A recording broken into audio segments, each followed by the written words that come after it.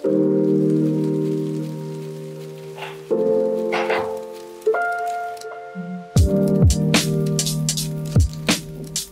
in today's vlog, we're talking about turning up. This pretty much applies to anything in life. If you want to do something and you want to succeed in it, you have to turn up. So there's some famous writer whose name I can't remember, my girlfriend would instantly know who it is. But when he talks about writing and people say, how do you find inspiration? How do you get yourself in the right mood to write? His response was, I don't, I just turn up every day and from 9 to 5 I write. It's not pleasurable, it's not always pleasant, but this is what I do from 9 to 5 in order to be a successful author. Now this is very true for photography as well. And today's Friday, I have absolutely nothing that I have to do. There's no shoot coming up, there's no shoot deadline. I've ticked off everything on my to-do list, kind of. I have 2 to-do lists. This must be done and you should probably do this, but until someone complains, don't worry about it. But the big one's done. So I could be in a cafe, I could be relaxing, I could be at an art gallery, but instead I'm turning up, I'm being consistent, and I'm continuing with my work. So today I'm going to go through what I sort of get up to when there's nothing else to do, but that I'm still trying to push myself forward. And one of those things is recording this video. So on today's agenda, I'm going to build this background, which I've obviously already built because I'm filming in front of it, but I do this last in the vlog. Anyway, it doesn't matter. So I'm going to show you what I get up to on a day like today. Now there is actually one thing that I do have to do today, and that's clear the whole studio because it's a bomb site. But apart from that, it's just being productive, proactive, and turning up. And doing this here, this is part of turning up. I've got 6 articles I'm going to write for F-stoppers. That is also turning up.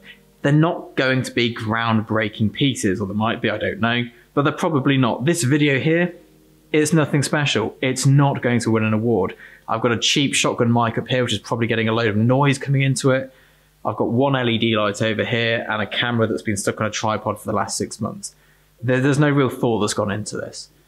But I'm turning up and I'm being consistent. And in being consistent, you have more chance of succeeding. So this might not be my best ever video. It definitely won't be my best ever video because it's one of my first videos. But it's a foundation to build upon. You can't make your best work until you've gone through all the horrendous work. I probably shot for 8 years before I took a good photograph. But if I didn't do those 8 years of turning up and consistently churning out trash, I'd have never got to the good photographs. So that's what we're doing today. So first up, I'm going to build the set behind me, which is obviously already built. Then I'm going to go and build some backgrounds from any background shop, which is going live on the 1st of December, which is a shameless plug, but it's a year and a half behind schedule, so I feel that I can. And then I'm going to get on with some content creation, send some emails out, talk to some stylists about some test shoots that I want to do, and just generally be proactive. Let's do it.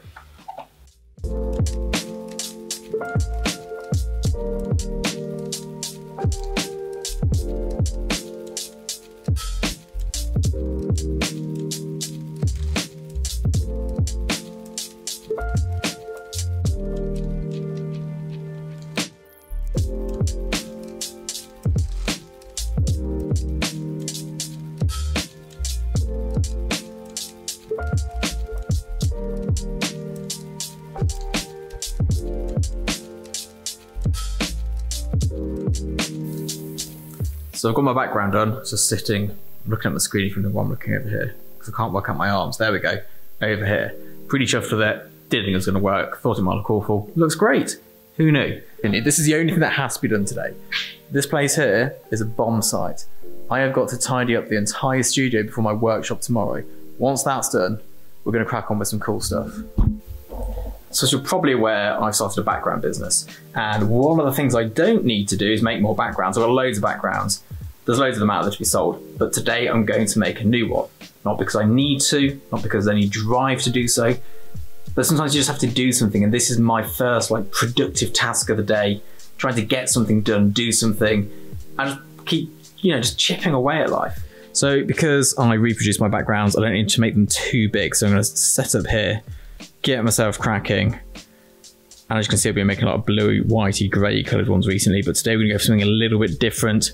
And then once I've done that, we're going to get on to the next task, which is portfolio work.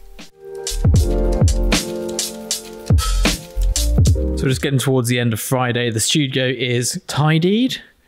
The high-pitched voice is because it's not really tidy. I've got to find places for these massive boxes. I've got another load of them hiding in someone else's unit at the moment. but I'm drowning in kit. I need more space, but that's another issue. But we're all good for tomorrow's workshop now. The background is built. I'm just going to quickly show you how I did it. So painting wise, I ended up using a sea sponge and dabbing it on to get a nice bit of texture rather than that straight painty sort of clinical look, which might as well be a paper roll. And as we come around the back here, it's a very basic structure. I bought 3 pieces of this, which is like a thin plank of wood. You can tell I'm not very techy. And then I laid out the big struts on top of it, drilled them in, cut them all to size, and that was it. Simple as that. Nothing fancy at all. They've been living behind the settee in the studio for the last few weeks. And all I've gone to do to put it sort of together is I've put some super clamps at the top, coming down to boom arms, and then I've just sandbagged them to high heaven. And then I'll just use some of these, I don't really call these really, clamps, just to hold it all together, because the wood bows quite a lot, and straight cut pieces of wood are never as straight as you think they are. But there we go, it's a pretty simple build. You could do this obviously to scale, so if you don't have the space, or if you're doing it for a food shoot, you could just half the size of it and have it in your house. But I think it looks pretty good. I'm pretty pleased with the outcome. And this is all set for tomorrow's lighting workshop. So I'm still on the move over to Capture One, and this is just currently building a catalogue per hard drive. It's got 65 hours left to finish importing this one. It's a big hard drive. I think it's a 4 or 6 terabyte drive. This is drive number 16 that's going on at the moment. You can see they're all sort of racked up here and good to go for the next lot to go on. That's a creaky chair, isn't it? There we go. So you can see they're all racked up here. They're coming down to here.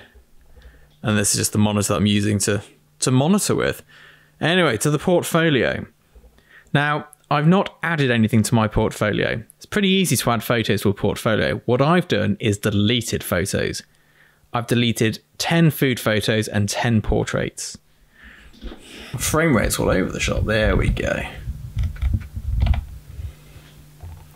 I know I'm wearing a Christmassy jumper. It's not Christmas. It's just the warmest thing in the studio I could find. And it's freezing in here right now. The car was frozen so much this morning that I couldn't open the doors. The doors are like frozen shut. It's not a good day to be in a warehouse. Anyway, to the portfolios. So I've been deleting images. I've done nothing to my portfolio for maybe a year, maybe more. And it's really important to remove bad content. You're more likely to not get the job because you've got bad content than that your good content is not good enough, if that makes sense. So I'm going to do this exercise again in another week, and then I'm going to bring in my new work and build my new portfolios.